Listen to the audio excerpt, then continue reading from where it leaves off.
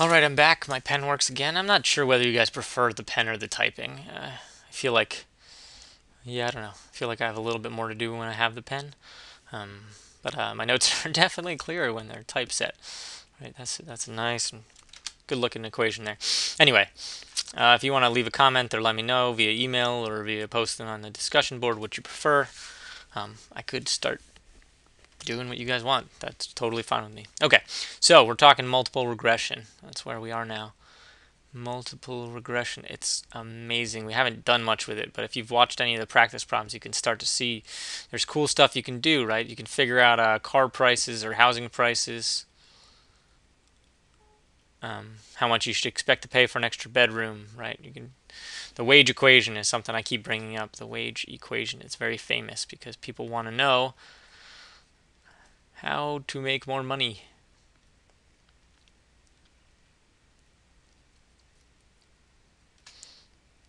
Quest bang. How do you do it? Um, Turns out, education helps. It seems like maybe it's hard to know. If you could figure out the wage equation, make a lot of money, become very famous. We'll try to figure it out. But yeah, multiple regression is how we do all this stuff. Okay, now where do we leave off? Well, we left off with assumptions on the error term. I didn't talk about that. So we have assumptions, and what do I mean by error term? Well, let me draw my model again. Here's the model for now. Y equals beta 0 plus beta 1 x1 plus beta 2 x2 plus dot dot dot. I'm pretty fast with a typewriter, but I feel like I'm still much faster. The typewriter, the keyboard, I mean, on the computer. I'm not using a typewriter. Still feel like I'm a little faster with the pen. Anyway, that's our model. Y is related to all these x's, and there's some error. It's a stochastic relationship, but these betas quantify this the relationship in the population.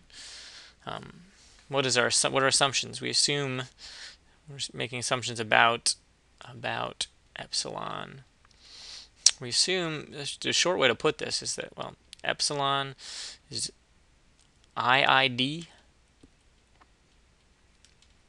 normal with a mean of 0 and a variance of sigma squared. IID right here, this means independently identically distributed.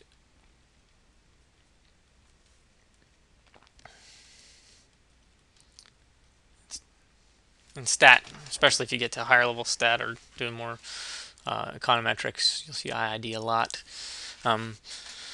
But this contains a lot of assumptions right here. This means this squiggle means is distributed.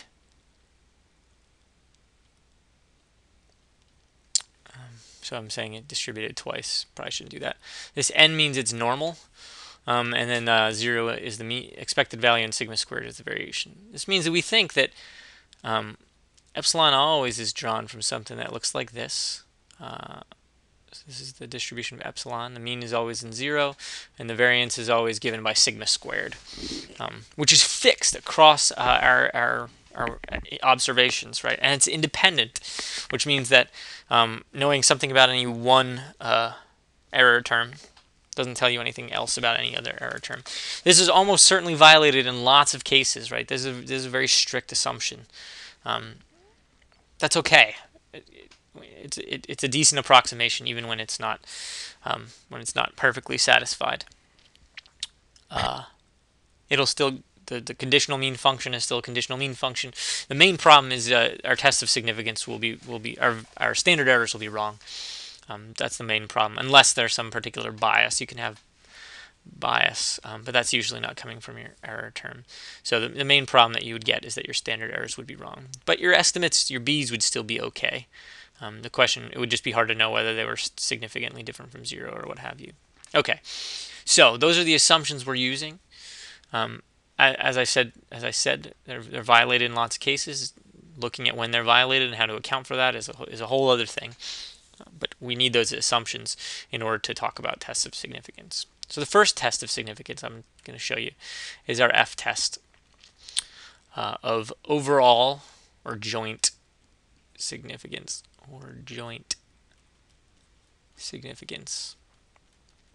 And this is kind of an important one. because it answers the question. I don't really need that last thingy. It answers the question: does our regression do anything of value? And now we're putting our hypothesis testing hats back on, which means we want to hew to our 5-step approach. Remember, step 1 is to formulate our hypotheses, and an f-test always has the same hypotheses. That's the nice thing here. It is that all the betas except for the first one are equal to 0, however many you have. So the general way to write this is like this: beta 1 equals beta 2 equals dot dot dot equals beta k equals 0. They're all equal to 0, meaning there's no relationship between anything in our model and y. They're just unrelated. Our alternative is that one or more coefficients, one or more slope terms, is non-zero. Something has some effect on y is our alternative, essentially. Okay, step 2 is pretty standard as usual, right? You choose, you choose a level of significance. Most common as usual, or the most usual is 0.05, so maybe we'll stick with that. In any case, step 3 is choose a test statistic. Well, the f test statistic looks like this: f equals MSR over MSE. It's really a test of variances, and the MSR and the MSE under the null should be roughly the same, right? Meaning that the regression does a no better job than just the error of estimating the variance of the regression. If you want to look in your book, it goes into the intuition of this in a little bit more depth. But for our purposes, just knowing how to calculate it is perfectly fine. Under the null, this has k degrees of freedom, where k is the number of regressors, the number of x's, and not observations of x, but the actual types of x's, so however many types of variables you have. So if you were regressing income on age, education, and experience, that k would be 3. And then it has k degrees of freedom in the numerator and n minus k minus 1 degrees of freedom in the denominator. And it is going to always be an upper tail test.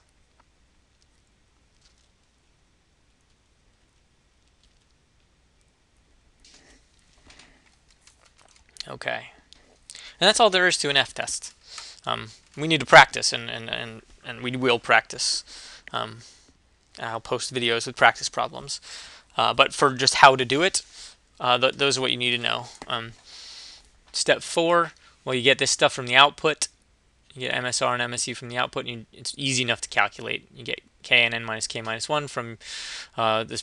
The k comes right from the model, and n comes from the sample. And then step 5 is typical. You look on use f table.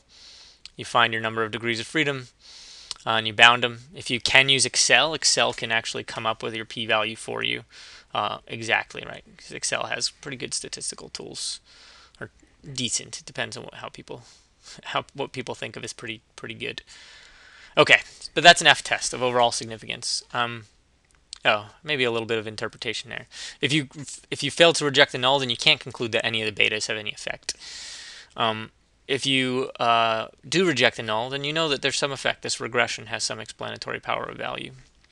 Okay, our next test is the t-test. We learned how to do this for one variable, but it's really the same.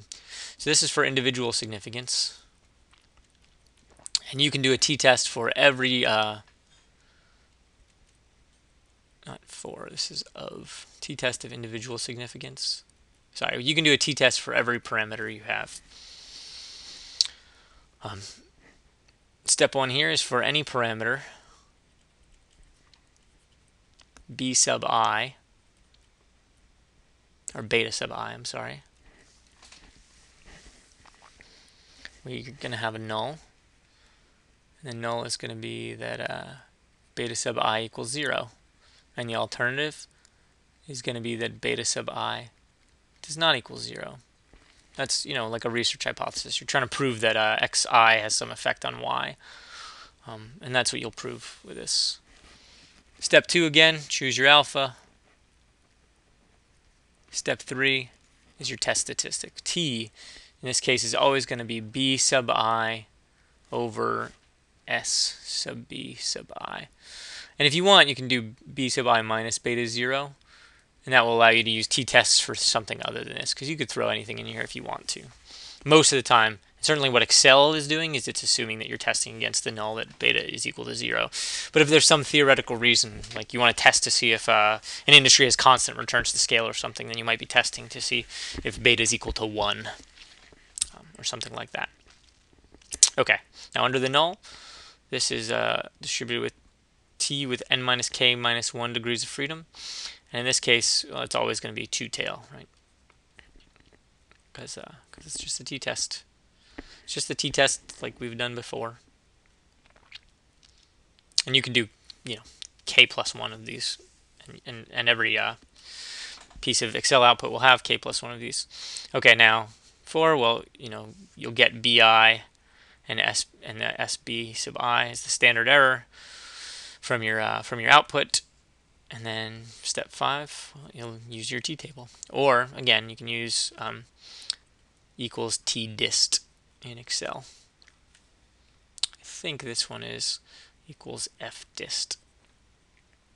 If you look in there, I happen to know that for t-dist, what you need to put your positive value of t first, and then your degrees of freedom. It won't take a negative value over here. And then the number of tails. I forget what it is for fdist, but Excel has pretty good kind of tooltips to walk you through that.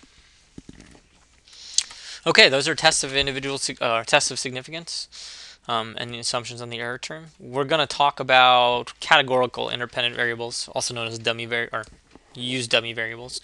We'll talk about those next, but I'm going to take a little break before we do that because you should definitely watch and practice stuff before you get to the dummy variable stuff. So yeah, hope you've enjoyed it, and I'll be back in touch shortly.